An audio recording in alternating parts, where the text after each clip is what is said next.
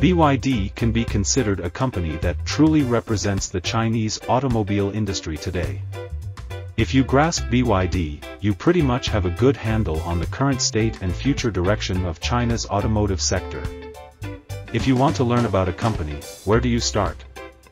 Maybe someone starts with this company's products and services, maybe someone starts with the representative of this company, gradually expand to other aspects.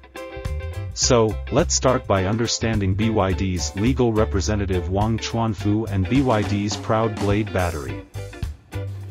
今天呢，道边电池的发布就是要9天。道边电池最大的特点就是安全，所以呢，我们要道边电池出效，安天下。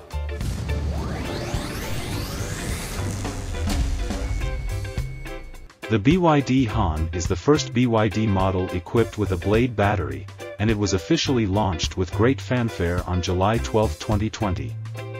On July 14, 2021, BYD Han conducted a collision test with Arcfox Alpha S. 48 hours after the crash test concluded, the BYD Han spontaneously caught fire when all power sources were disconnected.